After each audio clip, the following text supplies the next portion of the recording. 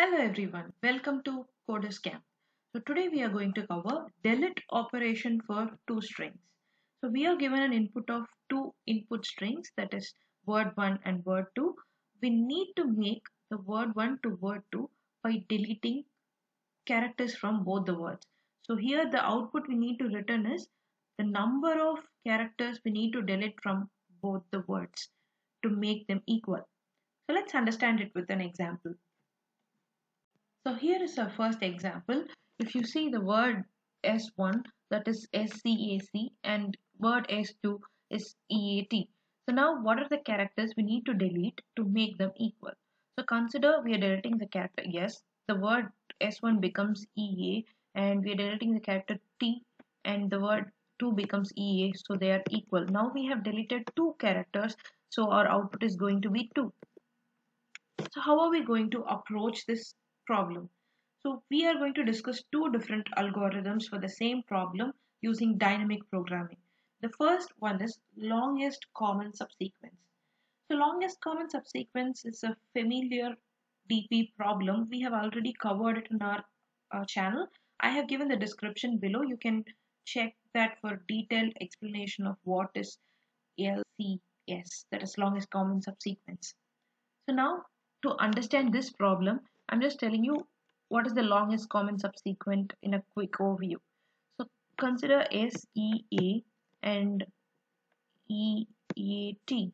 So what are the common subsequents in both the words? So if you consider words C and eat, you have EA and EA in common. In this case, the common subsequence in both the word is EA.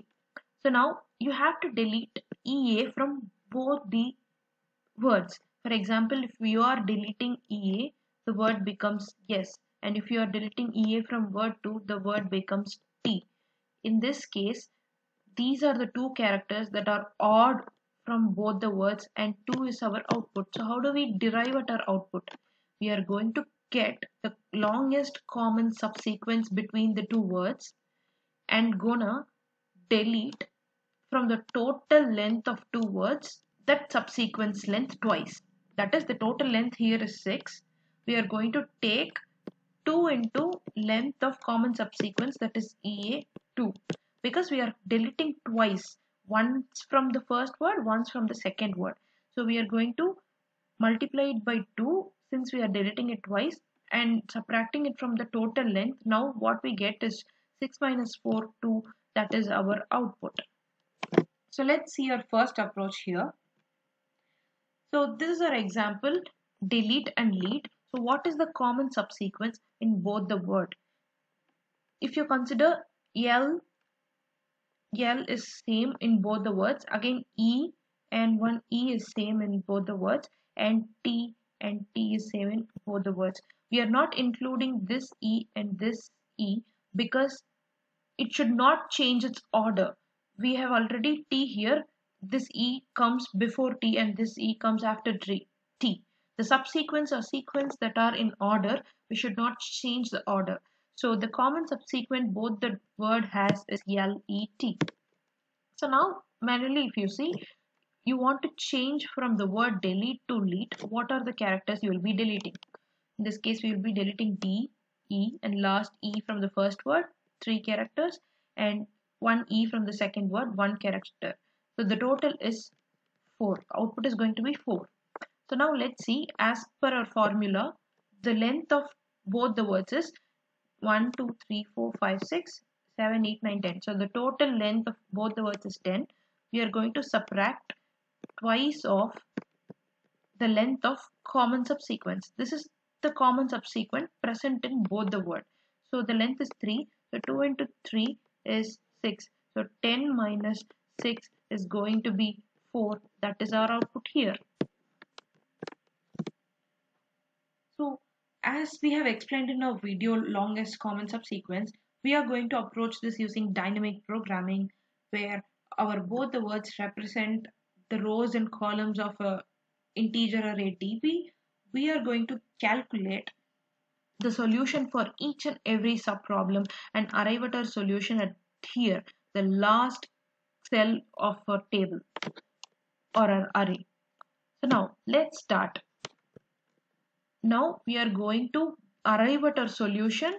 Here, this is what it is going to get the longest common subsequence. So what are the characters common between the word see and eat will be present here.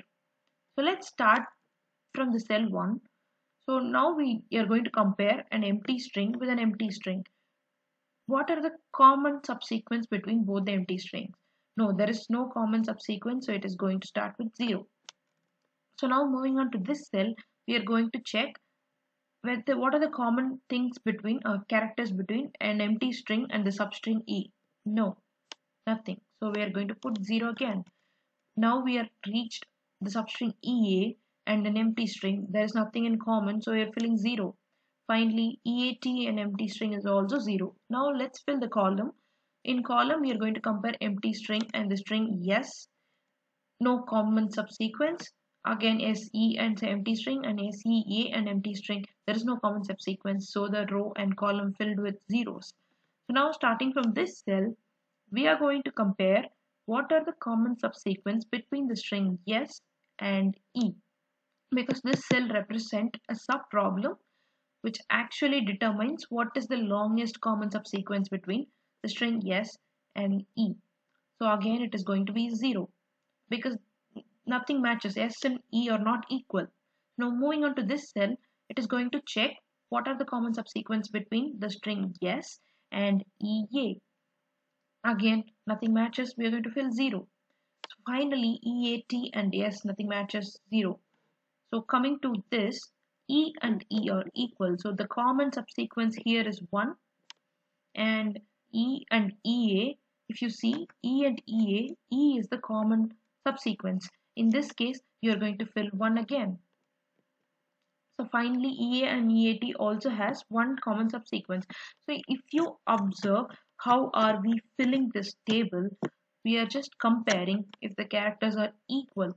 If this is equal, we are going to add 1 from the previous solution. So where will be our previous solution? Here. So from the previous solution, we have found one more match. In that case, we have one more character, that is we are going to plus 1 in the next step. So considering here, we are comparing what are the common subsequence between yes, EA and E. In this case, we have 1. We are just putting 1.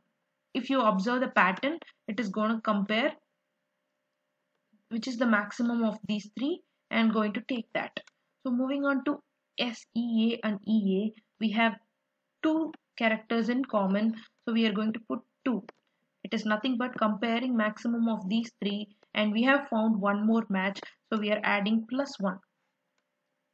So now moving on to our solution cell, we are going to check which is the maximum of these 3, that is 2. We are checking whether A matches T.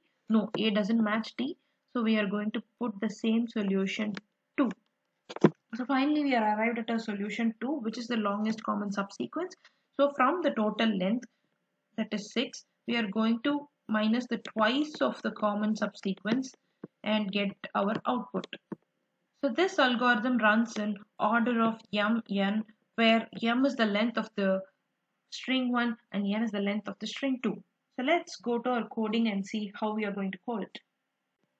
So here's our code for longest common subsequence, where in my first step I'm declaring an integer array dp of length of word 1 and word 2 as rows and columns. Now I'm going to iterate from 0th index to the length, and if they are zeros and zeros, it is going to be filling zeros in both first row and first column. So we are simply ignoring if there is a 0 and 0. That is if it points to a first row or first column. Now from second row, second column, we are going to check whether the character matches or not. If it is a match, then we are going to add 1 from the solution of the previous step. If not, if there is no match, then we are going to take the maximum of the other 2 cells. Finally, this Dij is going to have, that is the last bottom cell, is going to have our longest common subsequence, where we are going to add the length of both the strings and subtracting the common subsequence twice from the length we gonna get our output. So let's run. Yes,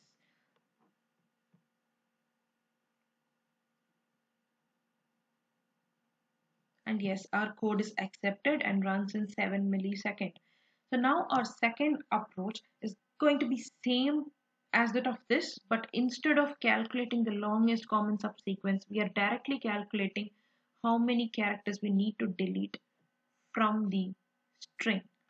So let's dive into that solution. Now let's take the same example and fill in our table DP. So let's start by comparing the empty string and empty string. We don't have to delete any characters to make them equal because they are already empty and equal. So we are starting our table with 0.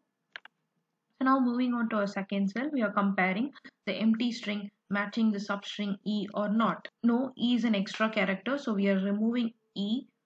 So we are adding 1 and make them equal. So moving on to a substring EA and empty string. So we have to delete both the characters E and A to make them equal. So in this case, we are putting 2 here. So moving on to our string EAT and comparing it with empty string, we have to delete all 3 characters to make them equal. So fill in the column. We are comparing the empty string and the substring yes. We have to delete yes to make them equal. So we are putting 1 here. So now moving on to yes, E and empty string, it is going to be 2 and finally it is going to be 3 here. So moving on to our cell here, we are going to compare how many characters need to be deleted to make the string yes and E equal. In this case, we are going to delete both the characters S and E because they are not same. So we have to delete both the characters. So we are putting 2 here. And comparing yes and EA, nothing matches. So we are going to put 3 here as we are going to delete all 3 characters to make them equal. So finally comparing yes and EAT, none of the character matches. So we are going to put 4 here. So if you observe the pattern, you are entering the values. It is just comparing whether the characters matches. If they matches, it is going to take the value from the previous step itself. Because since the character is matching, we don't have to delete it. We save one operation. If not, if the character doesn't match, it is comparing these 3 cells and taking the minimum of these 3 and adding 1. Because why we are adding 1? Since till the previous step we have deleted few characters and we have the value, we found one more mismatch. In this case we have to delete one more, so we are putting 2. So moving on to this cell, we are comparing the substring yes, E and E. In this case E and E matches, so we are not going to delete anything. We are just going to put the same value as that of in our previous step. So we are going to retain the 1 here. So moving on to this step, we are going to check E and A matches. No, in this case we are going to take the minimum of these 3 cells and add 1. So again E and T doesn't match, so we are going to take minimum of these 3 and add 1. So minimum here is 2, adding 1 will give us 3. So moving on to our final A, we are going to compare SEA and E. So we are simply comparing A and E are equal or not. No, they are not equal. So I'm going to take minimum of these 2 and add 1. So minimum is 1, adding to 1 will give us 2. So here A and A matches. In this case, we don't have to delete that character. We are retaining the same value as that of our previous step. So I'm putting 1 here. So lastly, comparing A and T, it is not matching. So we are going to take minimum of these 3 and adding 1. We are arrived at a solution 2. So now manually if you see, you are going to delete S and T to make the characters EA equal to EA. So now we are deleting 2 characters. That is what the output here at our last cell. So now let's go to our code. So before going to code, this again runs in order of mn, where m and n are the length of the string 1 and 2. So now let's code. So here is our code for second approach. It is a little modification than our previous approach. That is, like in previous approach we have ignored our first row and column because they are all going to fill with 0, but here we are updating that first row and column with I plus j. And moving on to the following steps, we are comparing the characters. If they are equal, we are just going to put the same value as that of the previous steps, and if they are not equal, we are simply going to take the minimum of these two cells and adding one to that cell. It is just a little change from a previous approach. That is, we'll be adding one in this step and choosing the maximum here, and tweaking these changes we can change the concept. And finally we are arriving at our solution at the last cell of an array, and we are going to return that our solution. So now let's run.